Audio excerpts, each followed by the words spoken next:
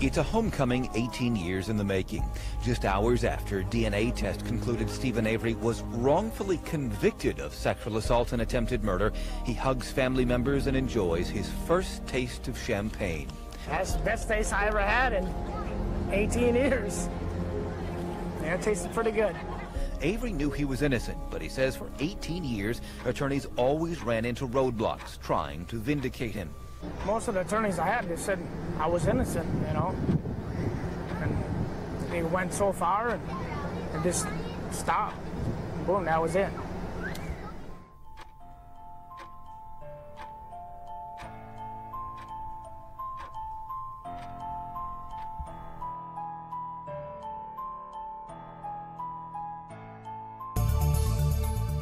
Back now to the Steven Avery case. A DNA test proved his innocence and set him free.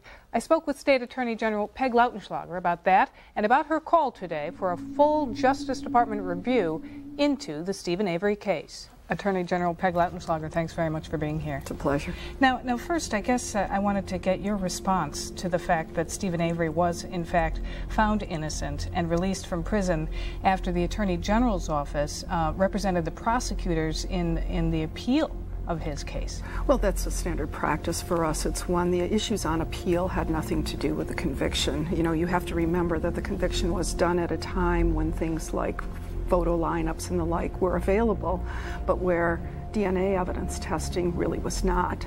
We have assigned 3 attorneys, 2 from our public integrity unit, the 2 attorneys there, and 1 from our criminal litigation division, a sex crimes expert, to help with that investigation. As well, we have investigators from our public integrity unit of our division of criminal investigation. Do you suppose then that there were some problems there? I mean, given what I know about the case now, it was based on an eyewitness account, you know, the victim, and it sounded as though the investigatory work, you know, didn't go far enough. Obviously, it didn't. Well, you have to remember, though, this was 1985, and indeed, an eyewitness account was all they had.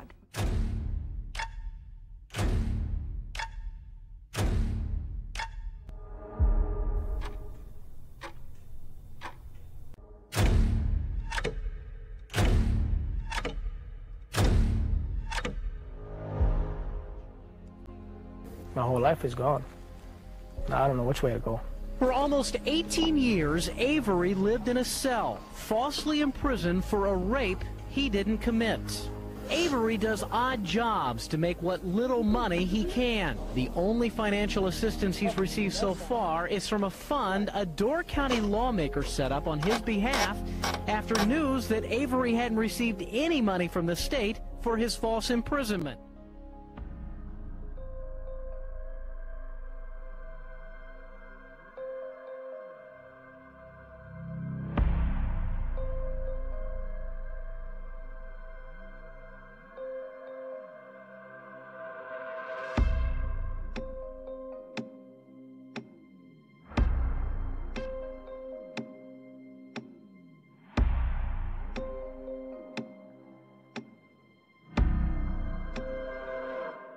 And you were one of 2 DCI agents to work on an investigation involving the prosecution in 1985 of Steven Avery, is that right?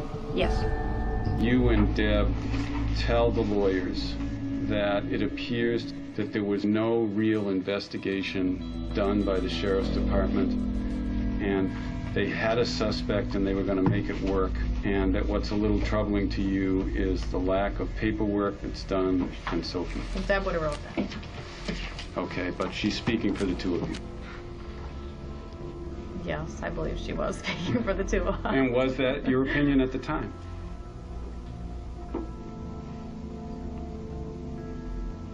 Yeah, I think that was our opinion at the time. Kosorek tells you that he did not think that the Sheriff's Department knew who Gregory Allen was in 1985. Correct. That was inconsistent with Allen having been booked into the jail and photographed in 1984. Correct. So if the sheriff had wanted to see a photo of Allen in 1985, all he had to do was go to his own jail and find it. Correct.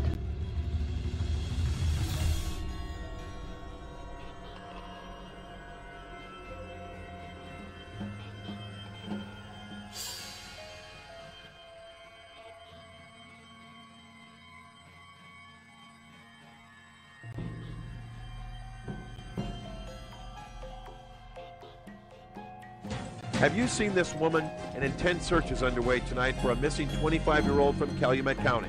They're hoping to locate Teresa's car, which they say is a major key in their investigation. That car is a 1999 dark green Toyota RAV4, just like the one you see here.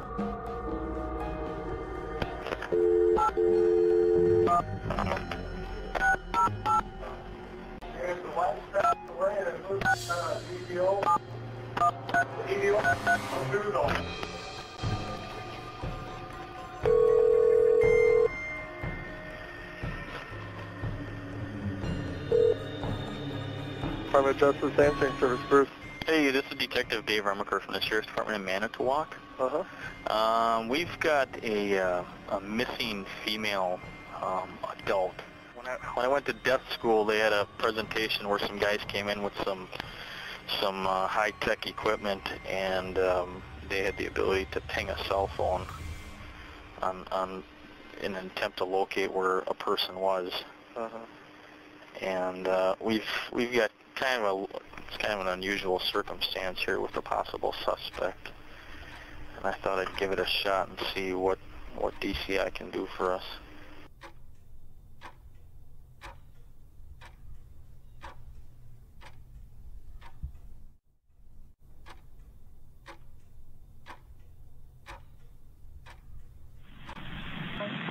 Calumet County Sheriff's Department. Yes, my name is Deb Strauss. I'm a special agent with the Division of Criminal Investigations. And the only reason I'm calling is I've done some past investigations on Steven Avery. And I'm watching the news and I'm seeing his name come up. And I'm wondering if there's anything I can offer to help you guys. And I don't even know if this is within my realm of authority to even offer, but I'm not a big fan of Steve Avery. If there's even something technical assist that our agency has that would benefit you guys. I can put you through to Investigator Wiegert's phone. He will be coming in tomorrow. That sounds fine. Okay. I just need to, in good conscience, at least pick up the phone and make the call. Okay, just right. 1 second. Thanks.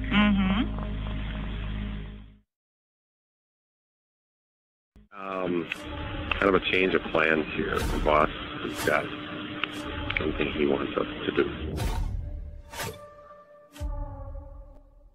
Okay, we are at Avery Salvage.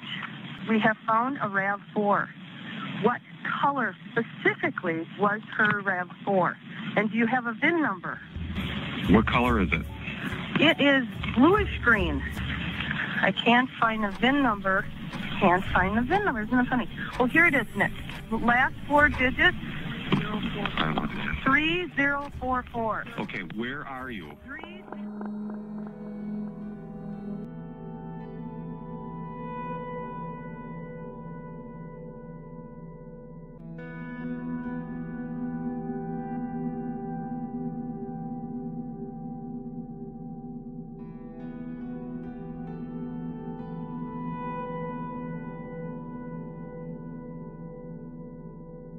We can tell you that, in fact, the vehicle of Ms. Halbach was found. We have obtained evidence.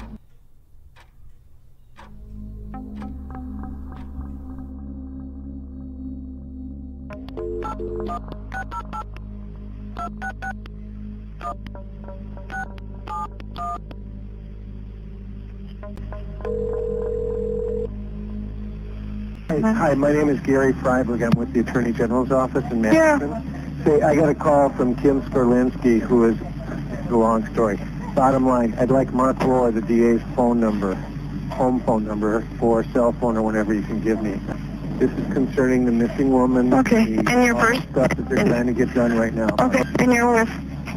Attorney General's office in Madison. Okay. I appreciate a call right away. I will get a hold of him as soon as I can. Thank you very much. Bye now. Bye-bye. Department. Right now we know Teresa Halbach's car has been found, but the Calumet County District Attorney is not saying what her status is, if she's still missing or if her body has been discovered. Now the sheriff says the car was found at Avery's Auto Salvage. Very little information is being released.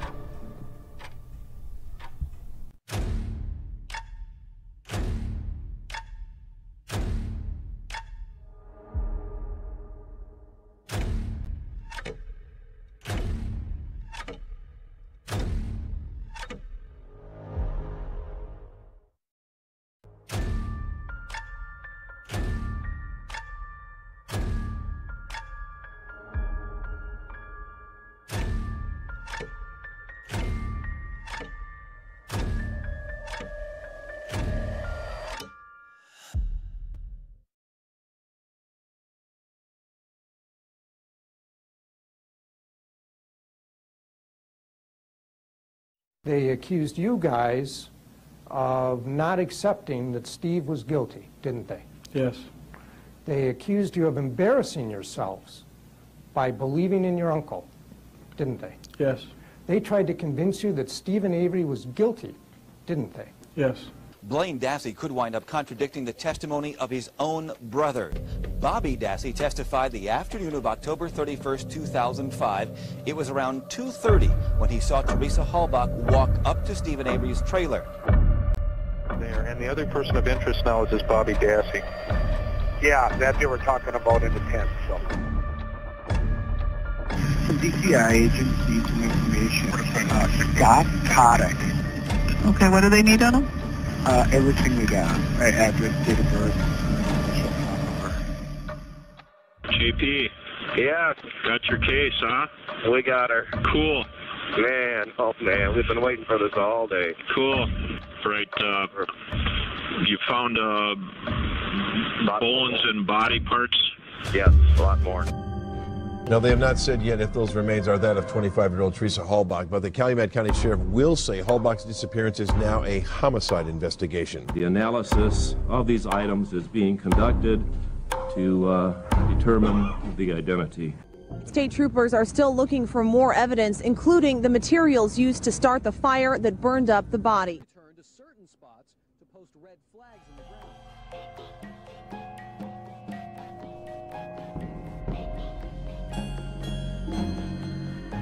And I mean, don't let me fool you.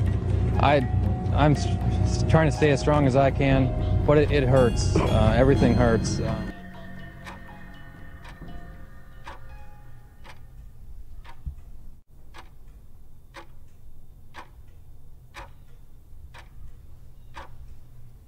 Thanks for joining us. We first told you about the settlement tonight at 5. Steven Avery and his attorneys will get $400,000 from the lawsuit he filed in October of 2004. Sarah Thompson live in the newsroom with more on this story. Sarah? Now, Avery filed that lawsuit a year and a half ago after being wrongly convicted for a 1985 rape and spending 18 years in prison for it. He was released. Of course, now he is in prison awaiting a trial for the murder of Teresa Halbach.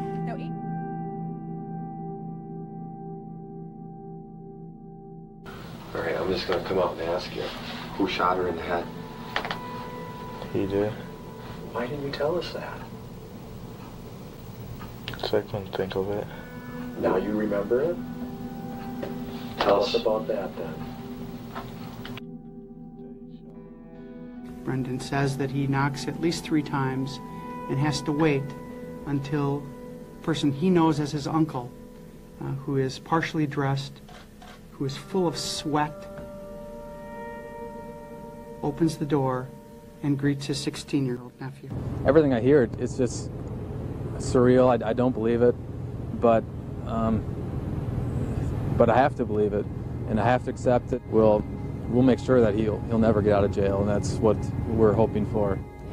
Mike was referring to Steven Avery there. Now, we asked him if he ever thought anybody besides Avery was involved in his sister's death. He says the family had suspicions all along someone else might be involved, and now that the sheriff has told them that is the truth, the family says they are now having to just accept that. Steven Avery says these guys had it out for me. This was the perfect opportunity for them to have access to my trailer, plant the key. I never absolutely saw that. We didn't try to manipulate Brendan. We tried to get at the truth.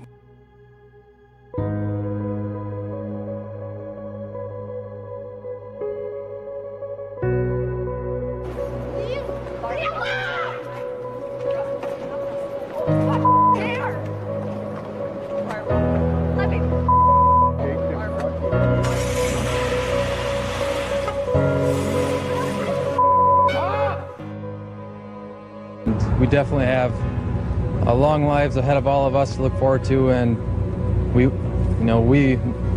have long afterlives to look forward to as well with Teresa.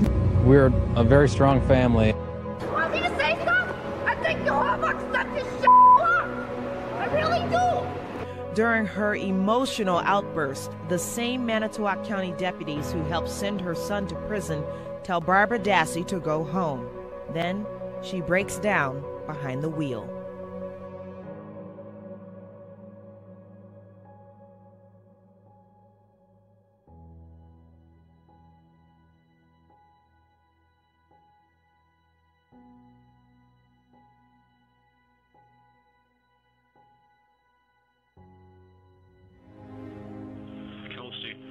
Hey, Paul. What's up? Did you hear?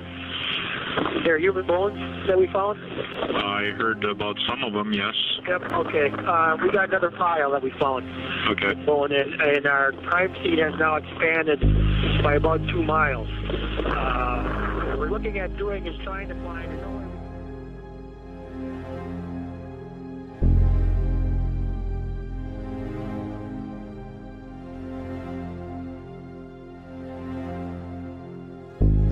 are not human.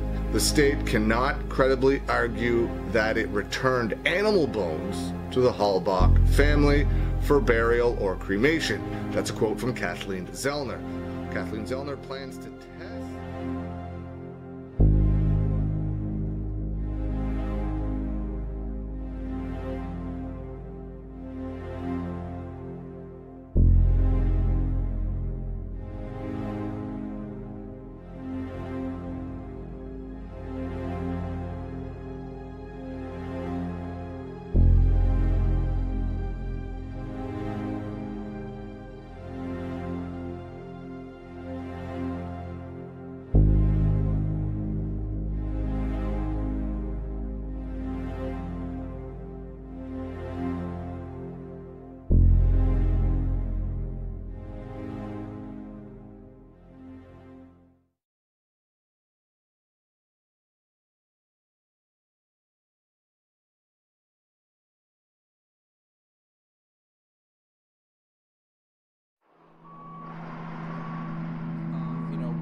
what the intention of it was. People are debating all over the United States after watching your documentary, is he guilty or not? What do you think? I mean, my personal opinion is that the state did not meet its burden either in Steven Avery's case or Brendan Dassey's case. So I would say, in my opinion, not guilty. In your opinion? He could be guilty, but is he guilty beyond a reasonable doubt? Nothing I've seen, and I've seen a lot of stuff, nothing I've seen has convinced me of that.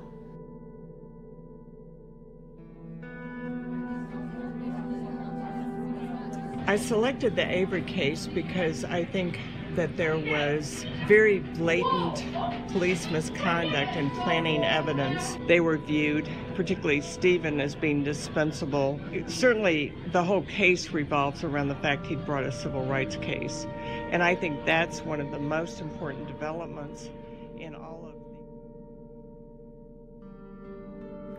of It established Moira and Laura as two passionate new voices in filmmaking.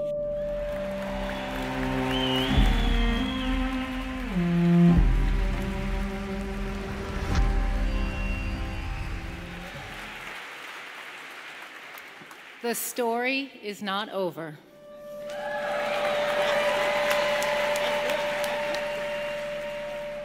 So we're here with the creators of Making a Murderer. It's a pleasure to have you guys with us. So our first question for you is the obvious one. What was your 5-word speech, and how'd you come up with it? So our speech was, the story is not over. And like the title, it has many meanings. Everything is active. Things are coming to light every day. So, you know, it's real life. It goes on.